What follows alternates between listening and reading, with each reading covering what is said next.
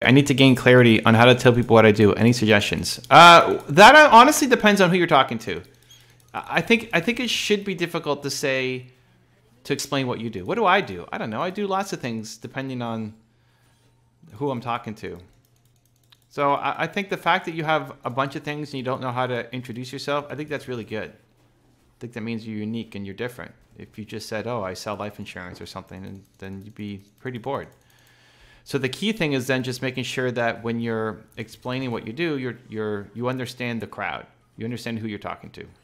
So depending on what crowd I'm in, I could be talking entrepreneurship, I could be talking startups, I could be talking raising financing, I could be talking YouTube, social media, thought leadership, I could be talking books, I could be talking League of Legends, I could be talking salsa dancing. I think it's fantastic you have a hard time introducing yourself. So the key is understanding why you're there and who you're talking to.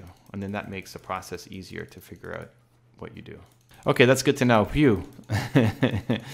Yeah, I used to struggle with that too. I used to feel bad about it. Like, why can't I just easily explain myself? But because I don't want to fit into a typical box.